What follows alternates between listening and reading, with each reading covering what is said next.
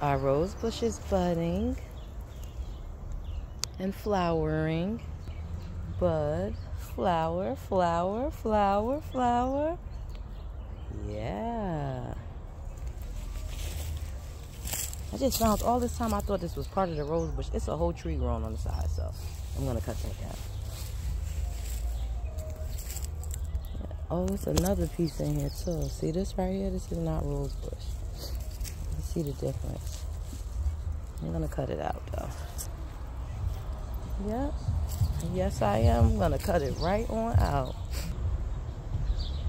Yeah. I'm happy I noticed this before it got too big and high, that it was a tree growing on the side of there. So guys, a lot of weeds turn into trees, especially if you don't get them right away. Yes, they will. You look up, you have a whole tree.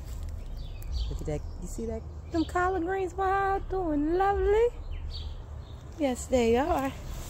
Say hi, collard greens. Say hi to the people. Let's go and show them what our pak choy doing. Oh wait, we passed the blueberries. The blueberries are berrying. Yes, they are. Our dill is doing quite well. Our parsley has perked up. Look at this pak choy though. Yeah, baby. These are peppers.